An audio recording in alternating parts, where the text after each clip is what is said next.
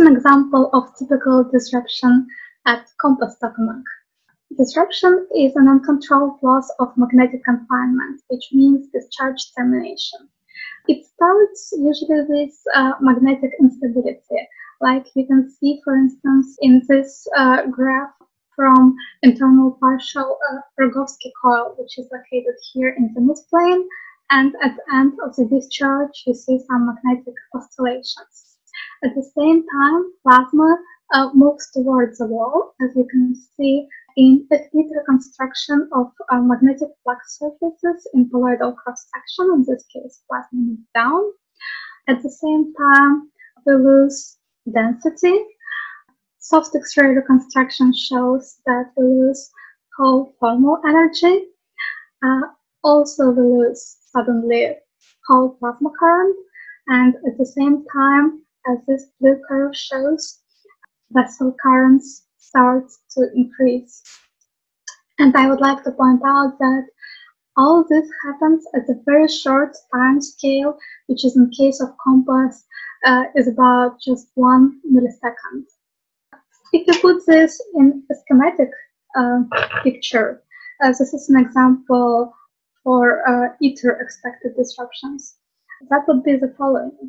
So we have normal operation in case of ether like 400 seconds, and then a precursor event, which is characterized by edge cooling and therefore steepening of current density profile in order to maintain plasma current.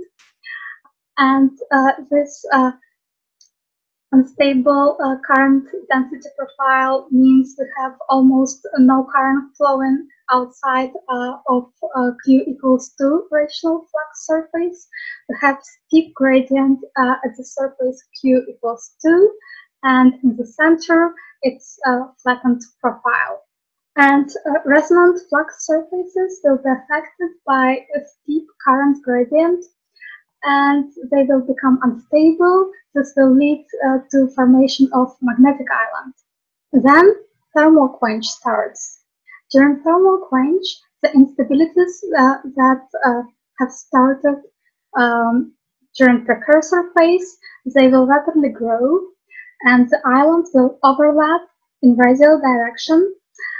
Perpendicular heat diffusivity will increase. It will be much larger than normally, and we will lose thermal insulation, and therefore we will suddenly lose our thermal energy. At this moment, temperature drops, and temperature drop is followed by resistivity increase. To keep plasma current, we will need to increase the voltage, but present transformers they cannot produce the loop voltage high enough to maintain the plasma current that we're losing.